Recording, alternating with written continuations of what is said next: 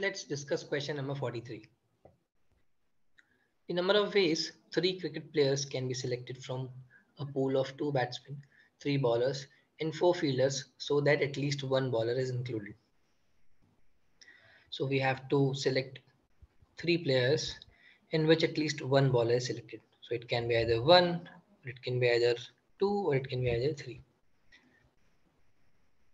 So what we can do, we can find the total number of ways in which 3 players can be selected, and we'll subtract those cases in which no bowler has been selected.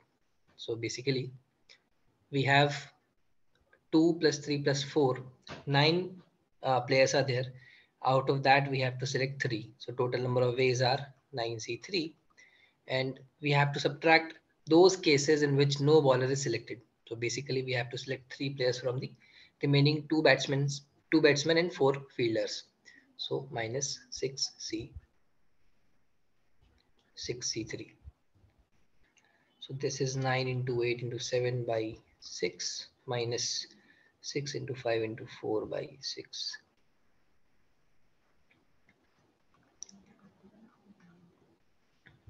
This is 84 minus 20. 64 is the answer.